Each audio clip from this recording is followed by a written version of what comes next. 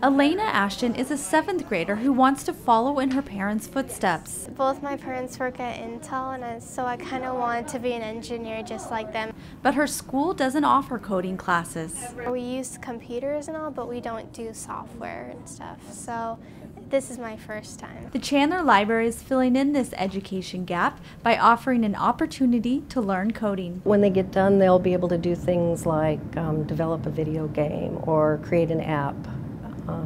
Things like that. The class is open to girls in 6th to 8th grade, and the goal? Get the numbers of girls in those kind of activities to grow and not be as intimidating for them. But the goals don't end there. The library hopes to have a positive impact in the community as well. We feel like we're making a mark on the economy, even in a positive way for Chandler, to be able to start putting or helping put out kids that have an additional skill set. With this solid foundation, Elena is already planning for her future. I want to go to Stanford or ASU.